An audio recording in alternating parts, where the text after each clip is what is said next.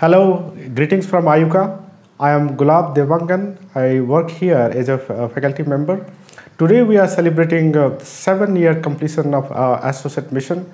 As you know, AstroSat is India's first multi-wavelength astronomy satellite. It was launched on September 2015 by the Indian Space Research Organization.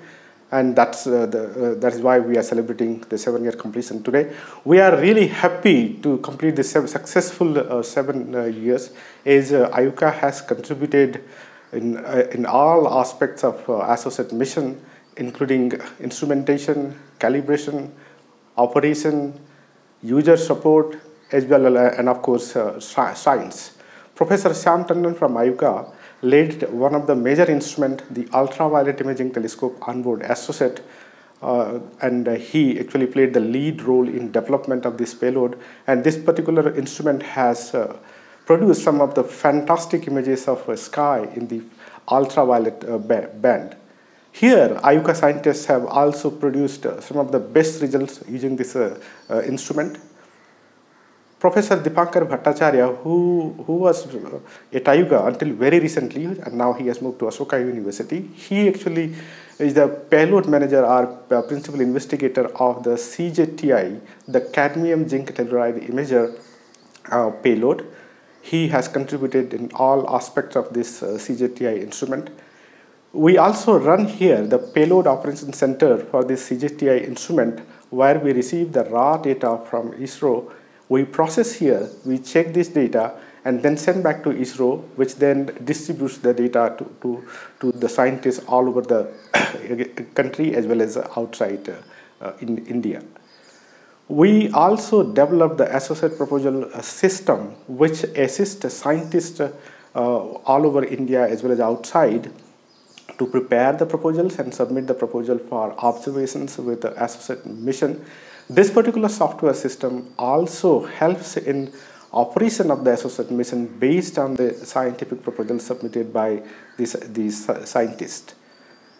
In addition, we also run here the AstroSat Science Support Cell, where we host all relevant information for AstroSat, which is useful for using the AstroSat data and to produce scientific results. As part of the ASSC, or the AstroSat Science Support Cell, we conduct training workshops for students, MSc students, PhD students, even the seniors who want to use the AstroSat data. So my instrument is like, it's a basically camera which will see in your ultraviolet wavelength, and we have developed this controllers here. As you can see, this is a data acquisition system and this is the detector controller. So the first controllers for the imagers were designed in lab. Further, obviously they were modified, upgraded, and finally used in the space. In the lab, we have worked on UAT part of AstroSat.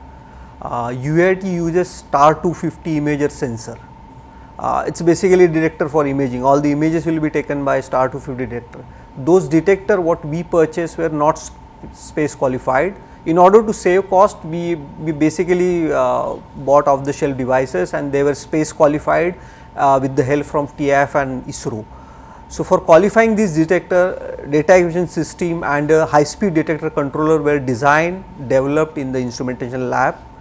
I think we started working on this project in 2003, and we are working for 2 to 3 years continuously on this project. And then towards the 2010-12, again there were work in small pieces which was coming in. So wherever there is some issue or some old documentation needs to be referred, we are working.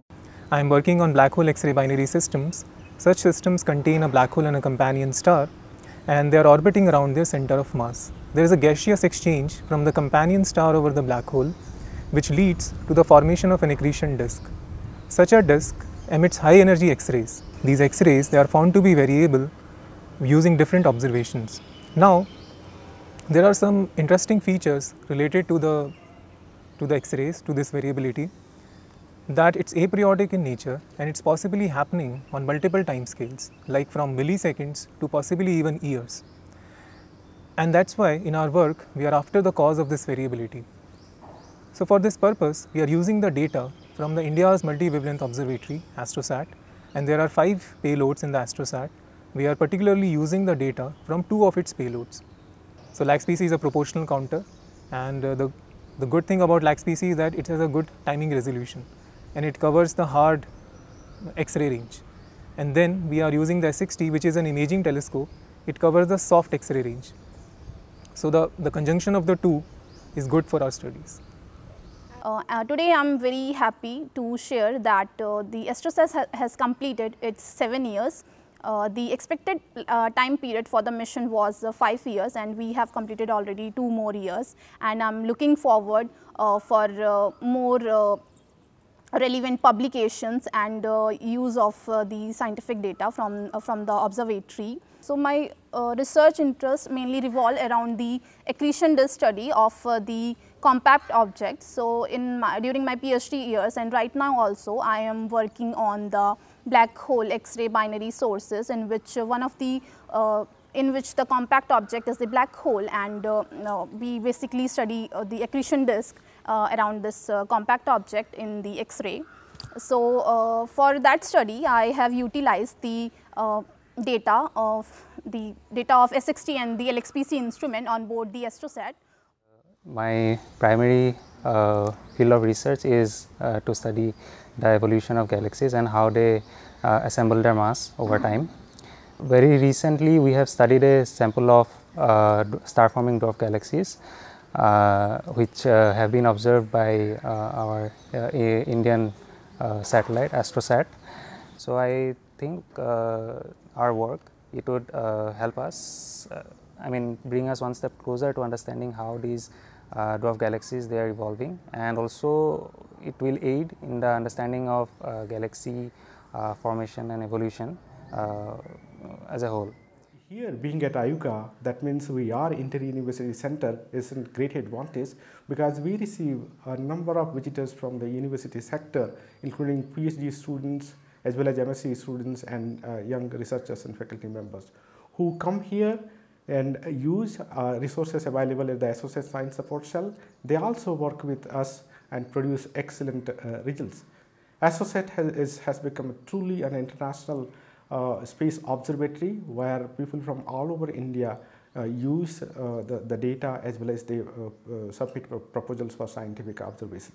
So far, AstroSat has produced more than 300 or about 300 research papers in international journals, and many more to come. We are looking forward for it, and we hope that AstroSat will continue to operate as it has been. Thank you very much.